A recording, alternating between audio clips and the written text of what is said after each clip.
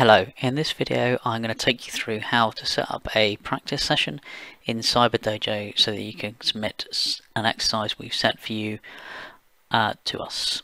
So the first thing we're going to need to do is actually navigate to the site. So our cyber-dojo server is bluefruit.cyber-dojo.org.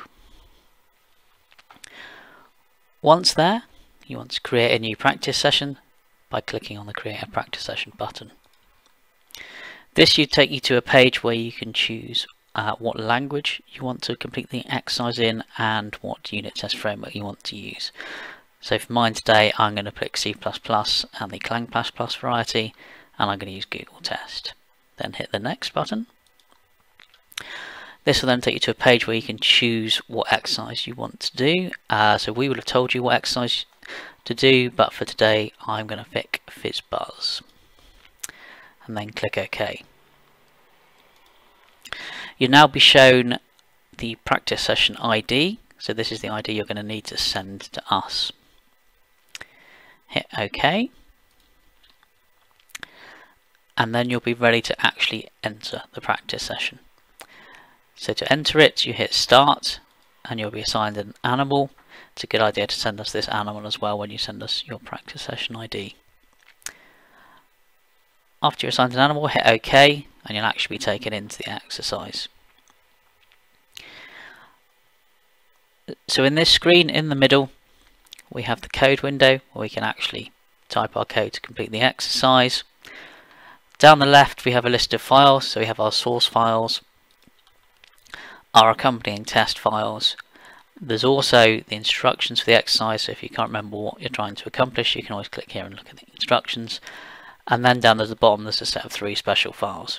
So the output, which is currently blank, will be the result of actually running your tests. The cyber-dojo.sh file is the file which is executed by the server to actually run the tests, and as this uses make, it calls a make file, and this is the make file to build the actual executable. Up at the top we have some buttons here which allow us to either create new files, rename or delete files.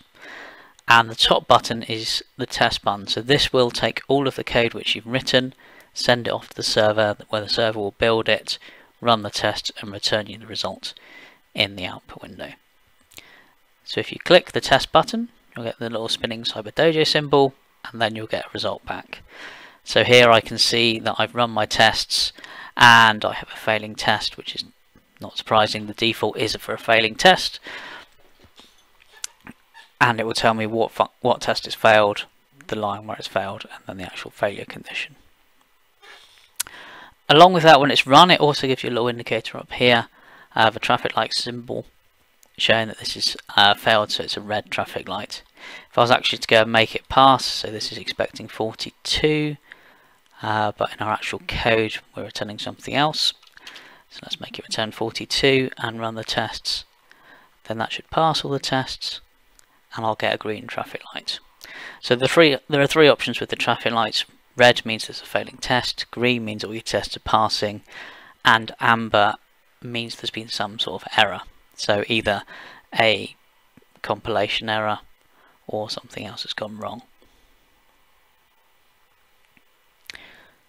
So that is it for the moment on how to actually set up a practice session. In the next video, I'll take you through a run through of unit testing.